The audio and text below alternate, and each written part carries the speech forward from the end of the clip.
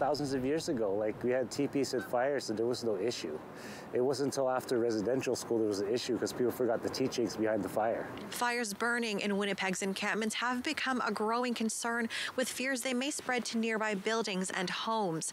While these fires raise safety issues for the people living in encampments, they serve a deeper purpose. An Indigenous firekeeper says fires provide not only warmth, but also healing and a vital sense of community. The fire is a light that brings the people. They come to it. It's like a gathering. Firekeeper Patrick Nealon, also known in the community as Gold Star, says many have forgotten the sacredness of fires in Indigenous teachings.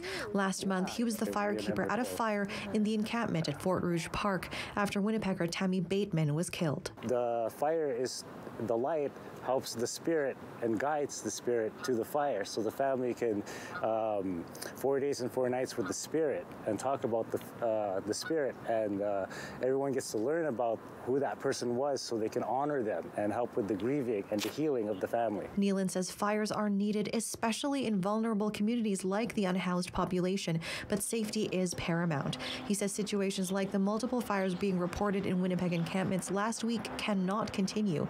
He says people need to learn how to properly care for the flames by reconnecting with their teachings. We eat with the fire, we talk to the fire, we sing to the fire. We're constantly with the fire. And that's the thing with most of these fires, that people leave them untended, and you're not supposed to, because the fire is a spirit. It's like leaving your friend alone. But with not enough firekeepers to go around the city, Nealon says he would love to see programs that bring fires to the people who need them, so more measures can be taken to keep people safe and help them heal. We can have some ceremonies down the river and help these people heal and help them move on and make better choices. In Winnipeg, Joanne Roberts, City News.